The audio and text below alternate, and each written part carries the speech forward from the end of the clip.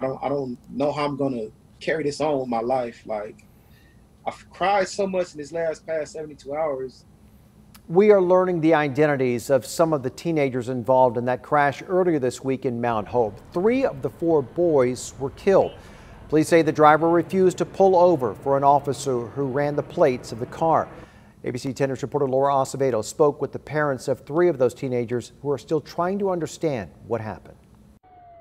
Deshaun Hurd and Daniel Montaño are 2 of the 3 teenagers that died in this crash in Mount Hope Tuesday night. It's been a nightmare. Dwayne Hurd is Deshaun's father. His son was only 15 years old. He was a good kid. You know, he was real outgoing.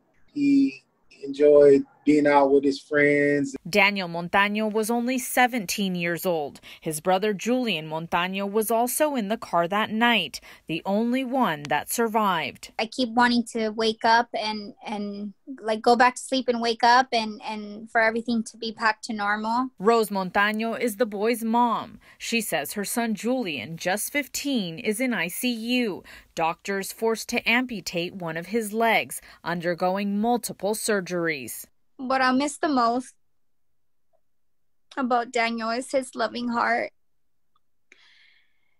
his positiveness, his enthusiasm. The crash happened around 11 Tuesday night. Police say an officer ran the car's plates and noticed it was reported stolen. The driver ran a red light, refusing to stop. Police say the officer lost sight of the car, but the helicopter followed. The driver lost control, hitting a tree and a light pole. None of the 3 boys were behind the wheel. Both parents say they still have many questions for police and wish their kids had stayed home that night. Not knowing or thinking about the consequences. I wish I would have been there to stop them. Choices they made, they had to, they have to pay the consequences. Both families set up GoFundMe pages to help with the boys' funeral expenses. You can find that on our website, 10news.com. Laura Acevedo, ABC 10 News.